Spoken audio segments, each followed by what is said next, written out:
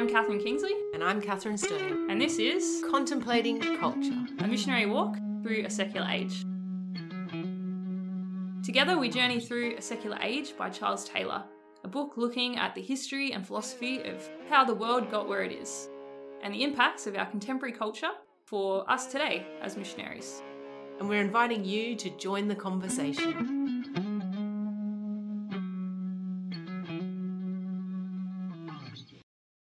Hello and welcome back to Contemplating Culture. Hello, everyone. So we've been on a journey the last few weeks. We're currently in a chapter called Bulwarks of Belief, and we've been looking at three different elements that kind of held belief, and particularly belief as followed by religion, in place, and how they slowly dismantled. So the first of these we looked at was God is our defense against evil. And this is where we looked at disenchantment. And as we started to measure and organize things, that the world started to be less and less of a mystery, and it wasn't so much imbued with evil spirits anymore as such, so we didn't need that protection against them. And then a few weeks ago, we looked at this next bulwark, which is God founds and sustains kingdoms and peoples, that our entire society required that God be real, because that was what was upholding our society. And we looked at the French revolutions and all the kind of ways that challenged this idea that the monarchy was God ordained, that society was held in place by God. So today we're looking at the final bulwark, which he kind of talks about as God alone can move the cosmos. So we're looking at this one ordered, perfectly arranged cosmos that all has its pinnacle in God, and how that over time has come to us understanding the universe, and kind of looking at those two different things. And it's really fascinating because Charles Taylor says that the one thing that really drove this change was actually dissatisfaction. So that's what we're going to look at today, is the power of dissatisfaction and how that started to dismantle things that led to us, kind of having the universe as opposed to the cosmic view of things. Great. Now, can I just let people know before KK starts breaking that open, that we've got to the stage in her notebook where the cartoons are now all in pencil. So we're, breaking new ground as we go on. The rest of the book so far has been done in pen and, well-finished cartoons. It's true. The more podcasts we do, the more time is going into the editing and less into the breaking new ground in the book. But hopefully it won't catch up with us too much. Okay, so tell us about this new bulwark that's going to fall. Yeah, so it really starts with this sense of the cosmos. And if you are familiar with the scriptures, you can kind of get a sense of it. It's that, obviously that it was from a time that they believed in the flat earth with, this dome over it, and then the heavens, and below that was Sheol, and God moved all the stars in place, and kind of everything was in God's hand. Everything was kind of small enough, and everything that had been created that was in this sphere of existence was ordered to God. The perfect order, all created things, all pointed towards God. So you kind of had everything, reaching this pinnacle point. And that was obviously ended with eternity, that all of this was held in time, but outside of time, you had the eternal God. And so the shift that we're talking about is the move to, we don't even need to really explain it, because that's what we live in now, is this sense of the universe. The universe is ever expanding. There's limitless possibilities. There's no one thread. There's no one way of doing things, of understanding things. It's kind of, like we're approaching the limitless. Anything is possible. It's scary. That's what it is. Like this idea of more galaxies than we could even count. What is this world that we live in? And that's it. We live in this time when, technology, science, they're creating more and more ways for us to understand, how much bigger everything is. So one of the things about Charles Taylor is that he loves telling stories before he tells you his point. And so I've kind of gone through and I've kind of given all of his stories like a little name in my head just so I can understand them. This one I titled The Story of How the Old World Was Lost. And it's fascinating, like I was saying, because it doesn't really go down the line I thought it would. Like, it didn't really happen the way that I imagined. And this might just be his interpretation of how things happened as well. So we'll keep that in mind. But he's looking at this period of time and looking at the dissatisfaction that starts to spread through a very particular part of society. So obviously, I mean, when you're in a feudal structure, you've got people down the bottom that are widespread unsatisfied, but they don't really have the power to do anything about it. But what we start to have then is, and we see it with the French revolutions, I think, especially these educated few that start to then move to educate the masses.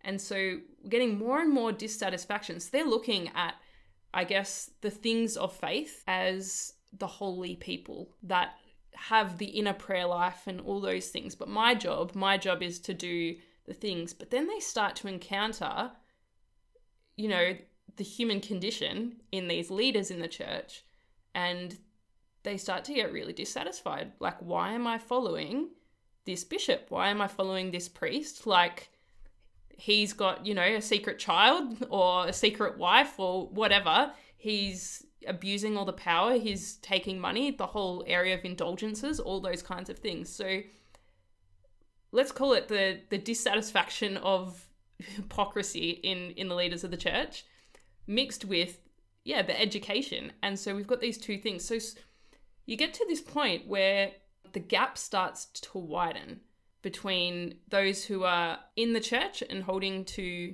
things in the church, things of faith, and those who have decided to start wandering off and looking back saying, you're just hypocrites. And we looked a number of weeks ago at the things that start to happen between two camps, and this is another one of those situations. So you've got those within the church kind of saying, well, like, we've got to be safe here because we're the clergy are, you know. We're doing the right thing, so we must be right. So because we've got the ritual and the practice, all the right things, we must be right. And then you can't have a good attack unless you're going to belittle the other party. So looking at the other party saying, you know, they're too inward focused. They're too, you know, just looking at what's going on in themselves. They just want their own private relationship with God. They must be heretics over there. Lay people having an inner prayer life, and so you've got this kind of thing. And then this little island kind of floating away of these educated lay people starting to have experiences of God in a prayer life. And they look back at the naive masses and they're saying, well, you're uneducated. You know, if you became educated, you would understand that this is actually what you're meant to have. Looking at the way that holy objects were being used, almost a superstition kind of thing. And we've already talked, like, that's something that's falling in the world. You can't be superstitious because there is no, you know, underwriting evil spirits or good spirits. And they just look at popular piety as something really naive. So how are we going so far, Kat? Yeah, totally makes sense in my head. Okay, that's good. And so I guess the last little bit in Taylor's kind of story that he's telling us is heavily tied into this is the idea of white magic and black magic, that the bishops, the priests, you know, they're the ones that orchestrate the sacraments. They've kind of got the power, I guess, over the sacraments. And that's where the good power is. So you should come to Mass and let them administrate the good, but also at the same time stirring up a real fear of the black, the dark, the things out, you know, that's still keeping in you need us kind of thing. And then you've got this movement, like I was saying, what's happening with our leaders? We can't trust them. Why should we follow them? And eventually we're going to get to the Reformation, which is, well, actually, we can just have God. Why are we letting all these other things carry us when we're made for God? We can have God by ourselves. So we're prepped and primed for that movement. Right. So this is like the beginning of the fall of this idea of God at the center of the cosmos. Because at this point, I can still have God. Yes. But I don't want the mess that the church is. What does that give me that I can't get myself? Yeah. And, you know, going back to our first episode, when we're looking at the marketplace, I guess one of the things that really defines this movement is that things are starting to be scattered. We've got lots of little pockets of ideologies, of groups of educated people, and they're all starting to say, well, I didn't actually need the church to be here, and so maybe God's with me at this stall, and maybe God can be here with me at this stall, and maybe God can be here with me at this stall. And so I don't need everything to be centralized anymore, because wherever I am, I can have direct access to God now. I don't need the structures of religion. So this is kind of the story that Taylor's been telling.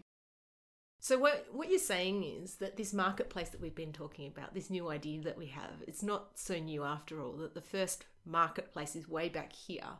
The difference is that at this stage, the marketplace is all different ways of being in relationship with God. It's my personal take on how you can pray and understand God and the things of God, and there's yours, and there's that group of people over there, and there's the hierarchical church, which might have the biggest stall still, and it might still be the most popular stall, but there's this growing group of other stalls which are attracting people. That's it. And this idea is something that Taylor is going to talk again and again about. We're going to keep circling back to this, because it's so key to what it means to be in a secular age.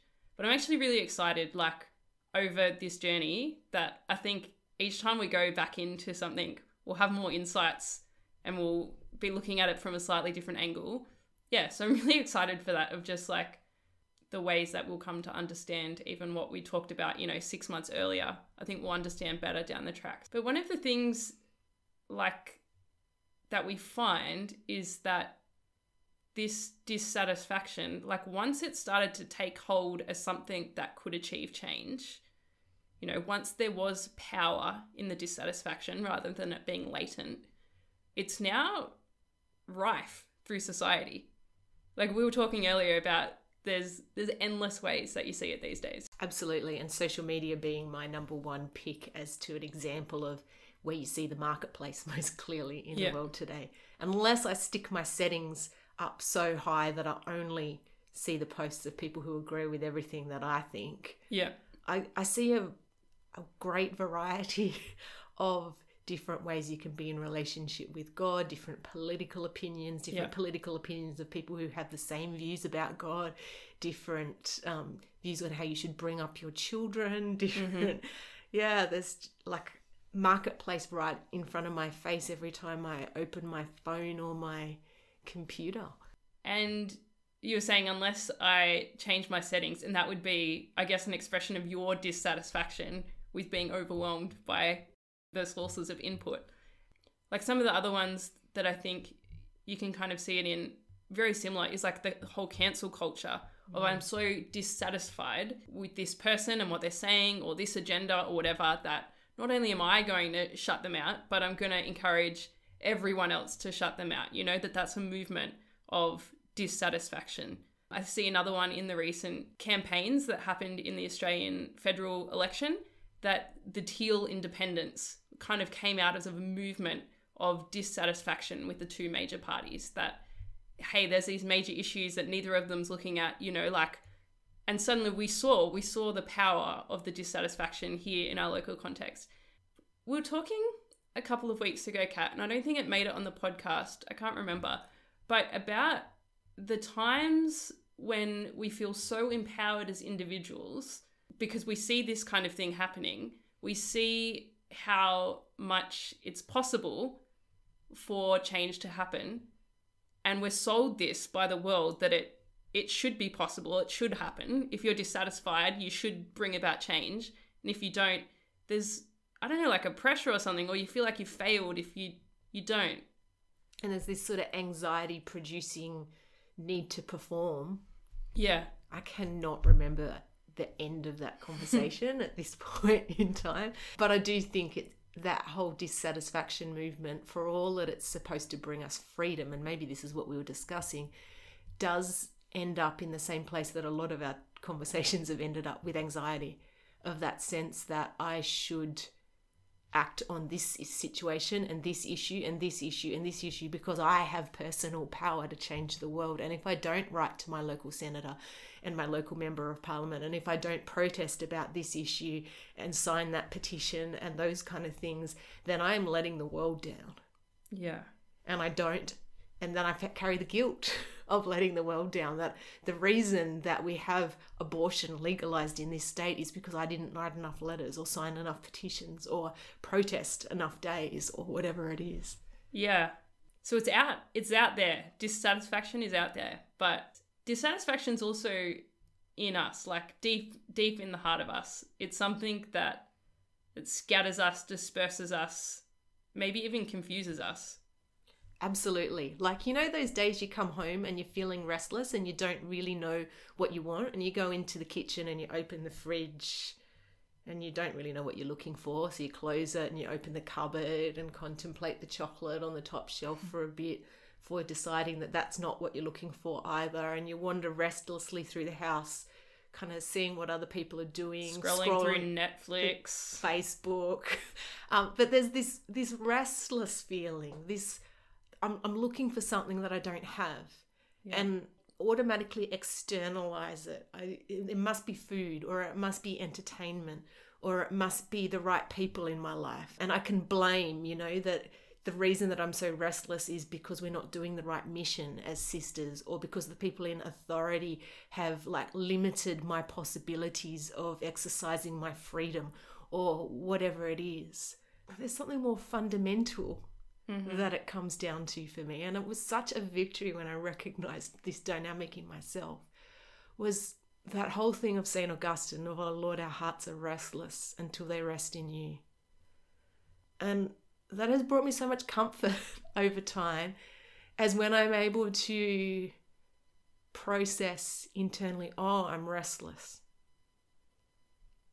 and see that restlessness, that dissatisfaction as a signpost to the one that I'm restless for, the infinite, limitless, fully satisfying God, that the fullness of whom I'm not going to find that rest in outside of eternity. So I guess we're going back a few podcasts to that open door, reminding me that the fullness that my heart is seeking is not here and now.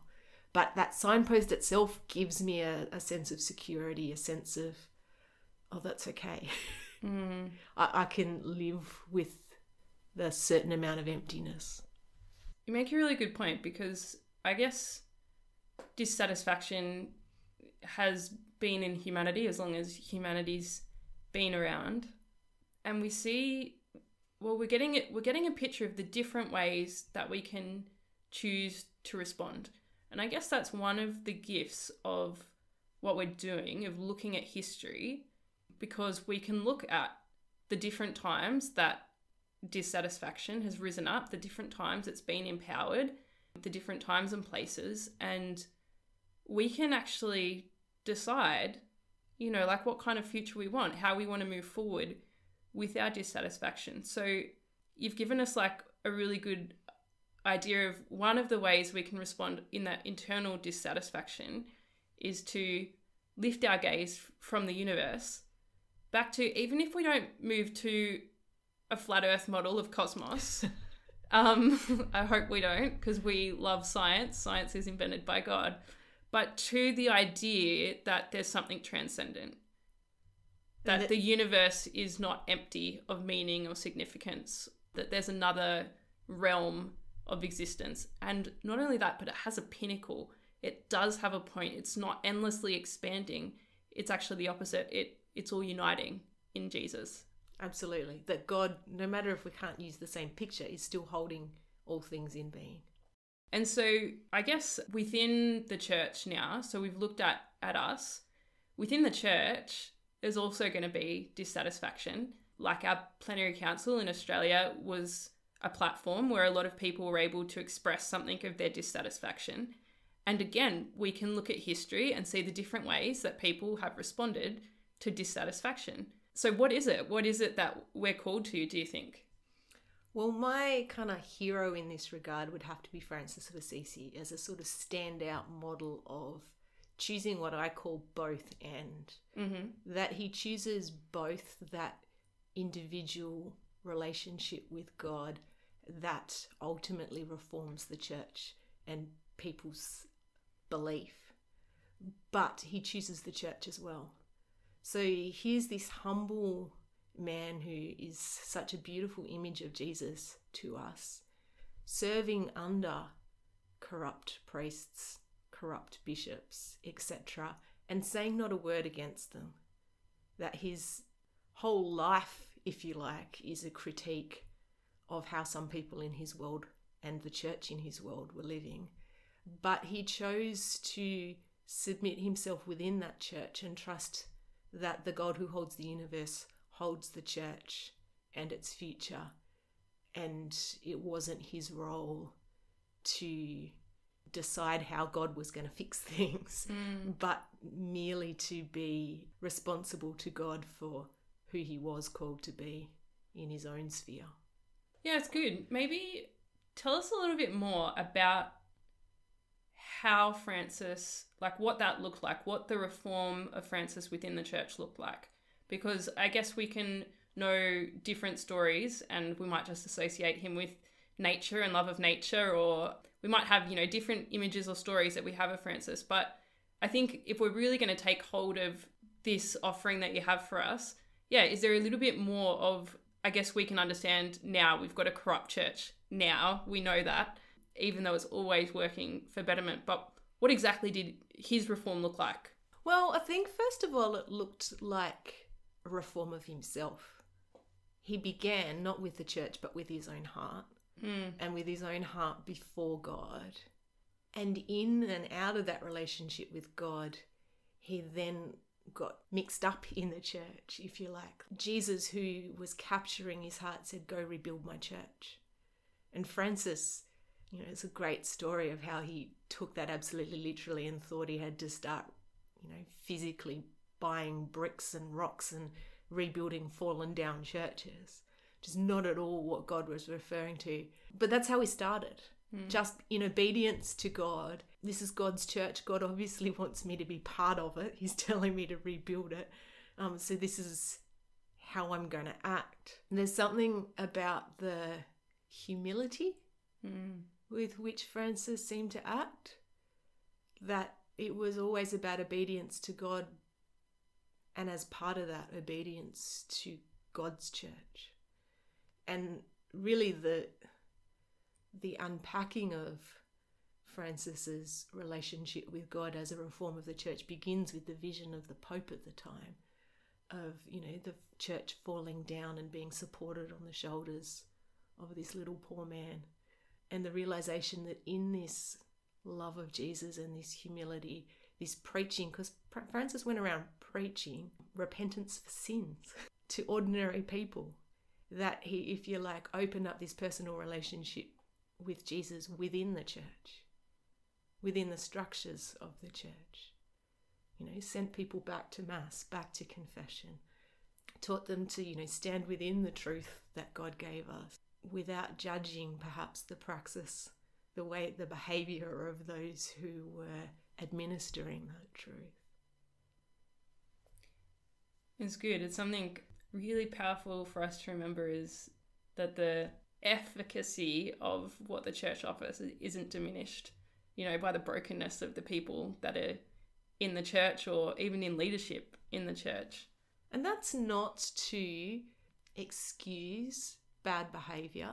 I think Francis just recognised that his call wasn't to tumble down bishops and priests or call them out in a direct kind of way. I'm sure that his life in itself was a witness that brought many corrupt priests and bishops back. You said something that is so true, right? It starts with humility, because the whole point is like, I know my own brokenness.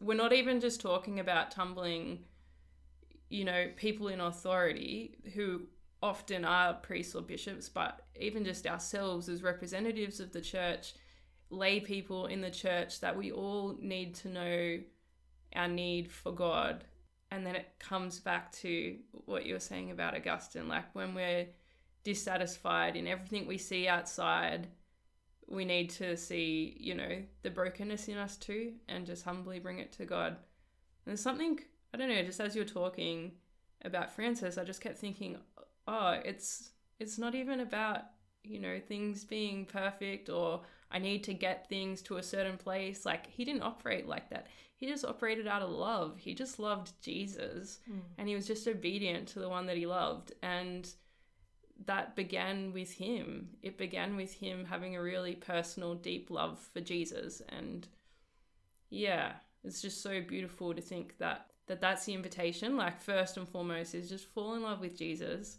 and being obedient to him. If he wants to do things through your life, he will, but it comes through like the obedience that's born of love. Absolutely. And to just prove, I guess, that I'm not out there for nobody should go and preach repentance to people who are being hypocrites. Another good example is Catherine of Siena. You know, her heart is captured by Jesus. She spends 3 years locked up in her room. Jesus sends her out and she goes and serves him in the sick and the poor. But ultimately, like, he sends her out to the church. She's solving disputes between towns, and then she's off to tell the Pope he has to go back to Rome. And then when there's disaster after he goes back to Rome and several anti-popes later, she's still working to reform the church. That God does move people who love him dearly, to act for reform of people who are behaving badly in positions of authority. And it's about knowing where your call is. And I guess Catherine is another example of someone who acted with utter humility, that there was a fearlessness in her and what she was called to do. But it was a fearlessness born of the fact that she was being obedient.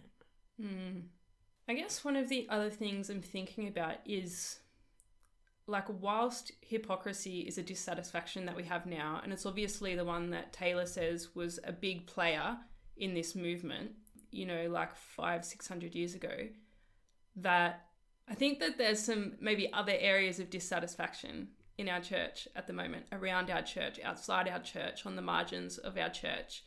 They're things that I guess as missionaries we're really aware of, because it's often the reasons people we love have walked away, or often the things that people come to ask us, why does the church hate this or not approve this?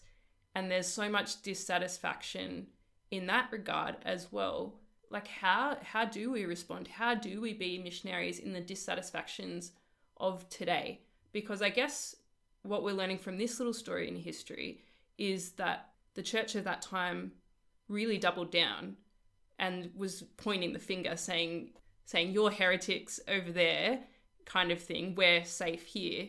And I don't know if that's necessarily the call for us right now. So yeah, like, what is the call for us as church? Like, do we want to go down that path again of kind of building a wall between us and those who aren't walking with us? Or is there another way?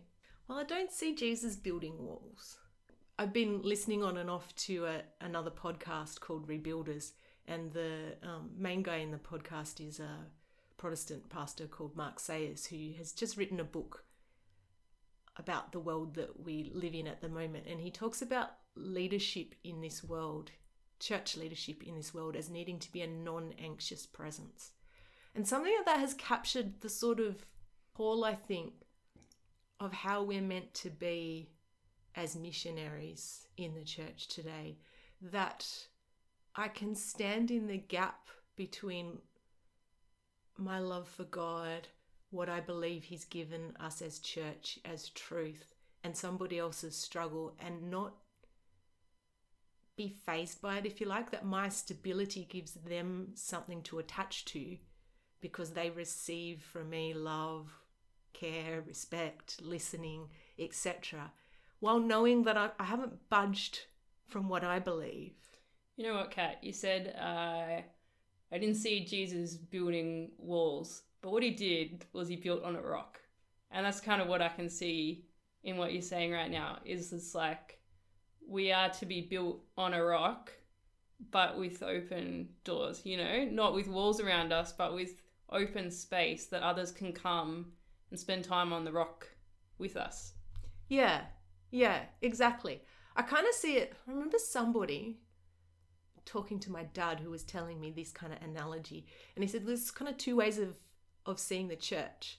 One is of like, and I can't remember the type of animal that they're calling, but like one that's covered in a hard shell, and like there's a definite boundary of those that are in and out of the body, and one where like more like the human body, where there's a concrete skeleton, if you like, that defines the shape and of the body, but everything else is kind of attached to varying degrees to this skeleton, so that you can be several degrees removed from the skeleton itself and yet still attached. And that perhaps that's a better picture of church. I mean, the ideal would be that we would all be super attached, but that there are some people who sit on the margins who need, like me to be, is it, you know the human body better than I do, what is it that attaches things to bones? To me to be tendons. The tendons that hold them to the bone structure that is this body, if you like. That they experience through me the love of God, the something that their heart is reaching out for. And while they can't hold to all that I hold to as truth, while they're holding on to me, they haven't yet let go. And this is really like our little image for the podcast, the little art, is the same idea as what's on the front of A Secular Age, the book by Charles Taylor. It's a bridge. Different bridges, but it's the same concept. And it's this idea that, I don't know exactly how Taylor meant it, but I know when I was deciding that that's kind of the image that I wanted, it was that we would be the bridges. We, as people of faith, would be able to communicate with the world and the church, that we'd be able to take what's happening in the world into the church, and then back the other way, we would be able to bring something of the stability, you know, the security that comes from having the rock, you know, back into the world, that we would be those anchoring points. And I know so many times in my life, being that person, people in my life have recognized it.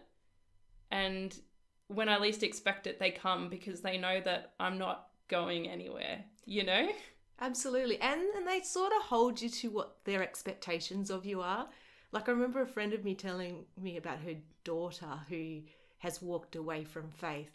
And yet one particular day she called her parents out for not saying grace before a meal. Not because it meant anything to her, but because it was important for her that they were consistent with what they said they believed. This is great. Well, there's so much in today, and it still feels incomplete. Like, I feel like we could talk for hours about the dissatisfactions in ourselves and in the world. And maybe that's something of the call, you know, to keep exploring it, keep nutting it out of what are we meant to do, who are we meant to be in this time. Yeah, maybe we can just share like what our takeaway, I guess, from this conversation is. What's your one thing that you remember? I think I just want to take away that vision of being that bridge, being that tendon that holds other people, of holding on to those things that are dear to me, my faith, the church, those things, and at the same time holding on to those people who are reaching out for something and can't quite touch those things yet. That's good. I think for me it might be something around just those saints that you offered us, that, yeah, we have such a rich history of real flesh and bone people that have struggled with similar things in different times. That image of Augustine as every time he sees the dissatisfaction, just to know that it's part of his human condition and it's just pointing him to God. Francis, who, you know, is fiercely for the church, but also through his love for God ends up reforming it. And Catherine, who brings about the work of reform with such humility that it's never her work. It's always in love, the love of God poured out for the world. just as we've done, maybe those listening could just think about, yeah, what's the take home for you from today? Maybe share that with someone this week. Just start up that conversation. And I guess one thing going forward, as Kat said, really, is that it always starts with us. So yeah, just encourage you to maybe spend some time just asking God where it is he would bring you back into alignment with his love. Until next time, be well. Amen. This has been Contemplating Culture, a podcast produced by the Missionaries of God's Love Sisters. For more information from today's episode, be sure to check out the show notes. We pray that today has blessed you, and most importantly, we invite you to continue the conversation.